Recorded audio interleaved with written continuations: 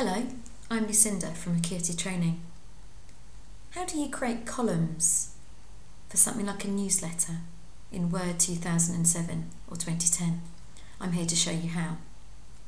First of all, let's open up a document to work on, and I've got one just here.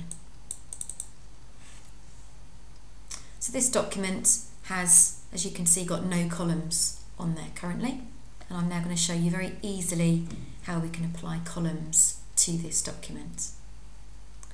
If you want the columns to be applied to the entire document, we would select the entire document first. And to do that, I'm going to bring my cursor over to my selection panel on the left-hand side of the document, and I'm actually going to do a triple click.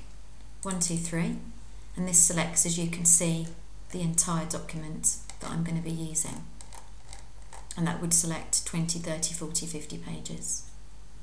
To put this document into columns, columns are held in the page layout ribbon, and they are in the page setup group, as we can see here. They're just there, look, columns. If I give that a click, I can actually now very easily point to maybe a 2-column option to give my document 2 columns. Let's have a look at that. So I've now got 2 columns in my document, as you can see. To clear that again, to bring it back to 1 column, I triple click, 1, 2, 3, come up to columns and click on 1.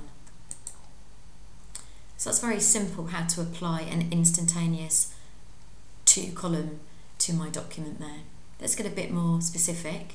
If I again triple click my document, go to columns, I can get more detail if I need to by coming down to the option more columns.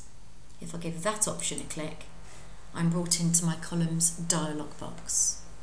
And in here, we've got the basic options along the top again, but underneath, we've got the ability to change to, let's say, 4 columns just by spinning the box up. We can see the width of column there that we can change, and the spacing between the columns that we can change. They're all equal currently, as we can see here. To make them unequal and specify the individual column measurements, we can turn off equal column width at the bottom. Click on OK, and our document now has 4 columns, which, as you can see for this document, isn't quite right. Let's turn it back to 2 columns again.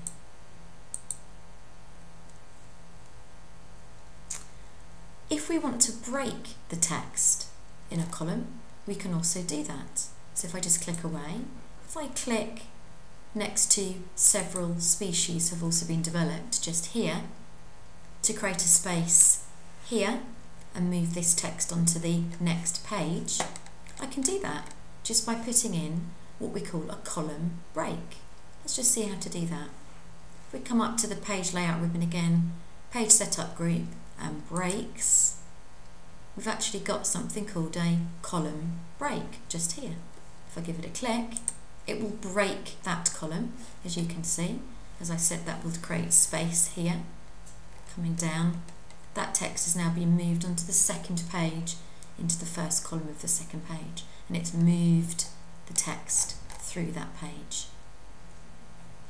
To balance the column text out, we can also do this. If we click at the end of the final column and come up to breaks, and we would use something called a continuous section break to balance the columns out. If I give that a click, as you can see, there's my first page, and my second page now has the columns balanced. I don't really like this bullet point at the end, so I'm just going to click on home and turn off that bullet point. That is how to create columns in Word 2007 and 2010. Thank you for listening.